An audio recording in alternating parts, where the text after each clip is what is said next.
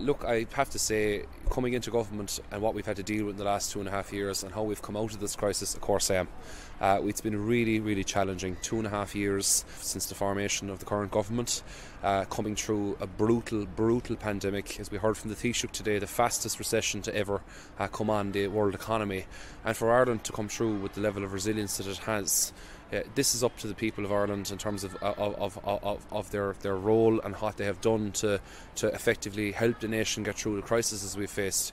But we also need to remember and also, I suppose, give some degree of credit to the government. We have worked hard, we have taken the challenges extremely seriously, we've dealt with them and we're through them. And I think that says a lot about the government that we have in this country, particularly when you contrast it with the opposition we have, which is arguably the most populist and reckless in the history of the state.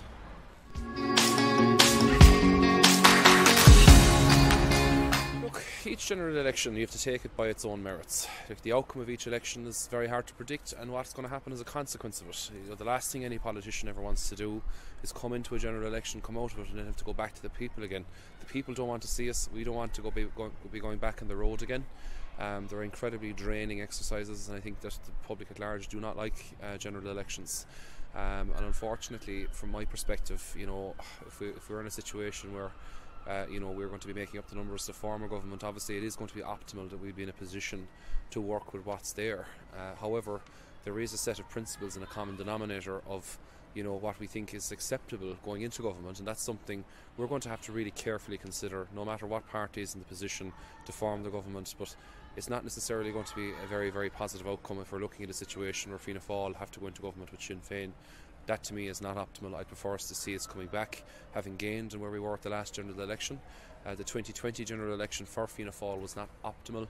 We lost seats in a number of locations around the country. We want to try and come back again and try and gain ground from where we were at the last general election. The answer is clean cut, yes. He really has done a fantastic job as Taoiseach. The popularity that he's enjoyed through the polling is very clear. He's the most popular political leader in the country at the moment and has held a consistent lead in that now for some time. Mary Lou McDonald was the only other leader that kind of came close to him in recent times. I think that's an indication of just how well thought of he is in the country, and it's sad to see him today stepping down. It really is. This to me is a very key moment because we don't know what the future holds. Effectively, there's lots of things that could come up. The Taoiseach might be, or the now Taoiseach might be offered roles in Europe. He could be offered an opportunity to run for the presidency of the country, which is going to be coming up quite shortly. There are other opportunities between now and the next general election that he may have to consider and think about. So, we can't necessarily guarantee what's going to happen when the next general election occurs. I do think, though, it's going to be very, very interesting for the next 2.5 years. One could have argued that Fianna Fáil should have waited until this day and try and held off and holding the Taoiseach's office, but in hindsight, perhaps now looking into the challenges we face and the issues of the next general election, perhaps it was best the Taoiseach took the opportunity when he did. He's now Taoiseach, and whatever he decides to do at the next step, we'll support him.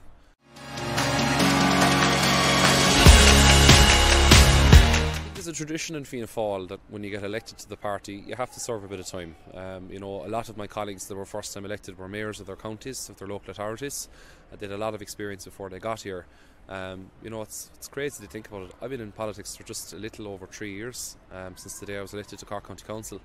And that in itself, it just shows that this is a learning curve and a learning practice, and each day is different. And I suppose from my perspective, I would like to see Jack being promoted because I have found him wonderful to deal with. He's been a really hard-working, decent and honest individual in every way he's gone about his business. And I think it would be a service to the state to see him having an opportunity to serve in Cabinet. So for Jack to get the promotion today would be great. Unfortunately, we don't know what's going to happen. It's up to the Taoiseach and the Taoiseach who they would like to have serving in Cabinet, and Eamon Ryan as well. So we'll let it to them.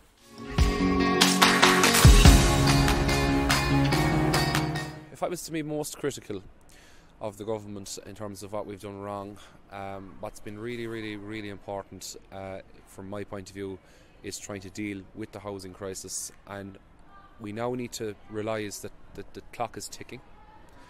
We're going to be running into a general election, local elections in the not too distant future, and every single ounce of energy the government has to be focused on tackling that problem. Because in Ireland we have a social contract. and that means that if you're somebody who wants to work hard in any capacity, whether you want to go on and study in higher education, whether you want to go out and start your own business, whether you want to go in and do an apprenticeship, go out and work hard and try and earn a living for yourself and your family, that you'll need to be able to get on in life and be able to aspire to buy a home that's affordable, that's fit for purpose. And that's something that has been really, really challenged since the last recession, effectively. After the crash, the housing market in Ireland has been broken, so has the building sector. They've never fully recovered. And if I was to have one wish this Christmas, it would be to see the government giving a renewed focus on that issue for the next two years.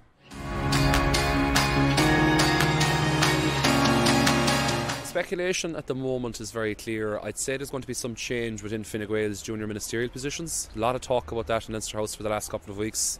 You know, there's lots of rumours about whether people were told that they were going to be kept on or not.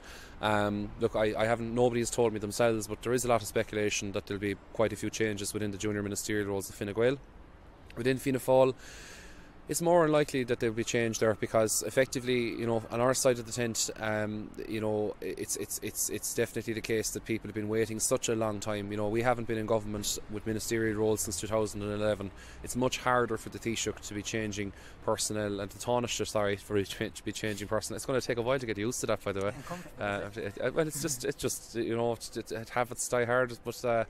I would say that you know, it's going to be very hard for the Taoiseach to be changing around roles when we've been in government for such a short period of time, and that's something that has to form part of his own decision making process as well.